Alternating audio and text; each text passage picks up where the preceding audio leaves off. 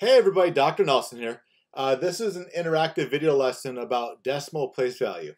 So what's going to happen is you're going to take notes with me on the first page, and then you have a chance to pause the video and try some problems on your own, and then at the end you can see how you did. All right.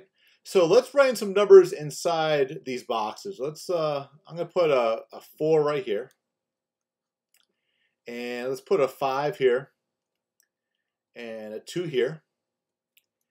And let's put a 3 in this one, and 8 in this one, and finally a 9 in this one. All right.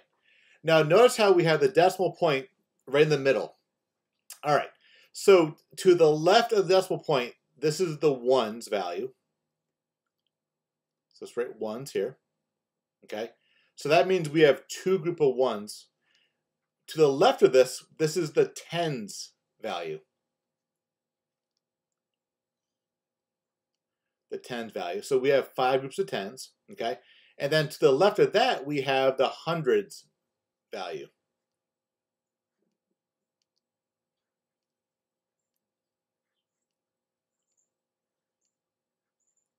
All right.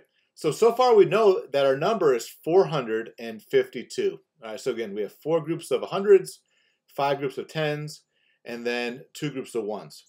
But now to the right of the decimal, we're going to talk about smaller numbers, okay? So to the right, we have the tenths digit.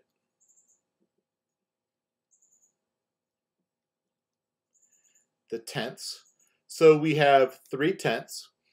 To the right of that, we have the hundredths place.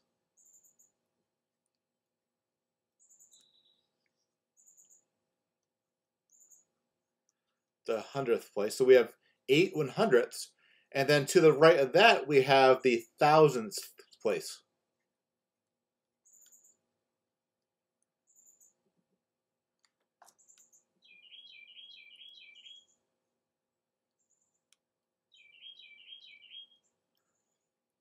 All right.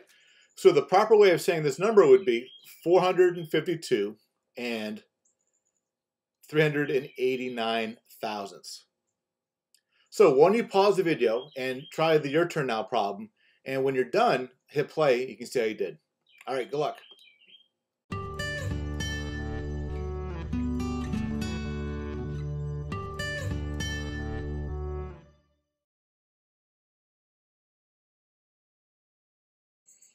All right, welcome back. Let's say you did with this practice problem, okay?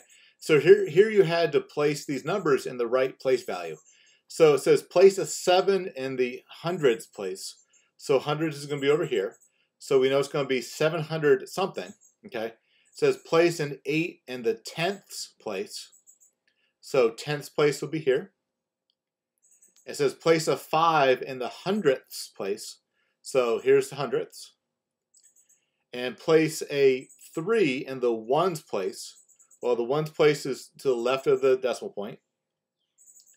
Place a 9 in the tenths place. So 9 goes here. And then finally place a 1 in the thousands place. And that goes right there. All right, how'd you do?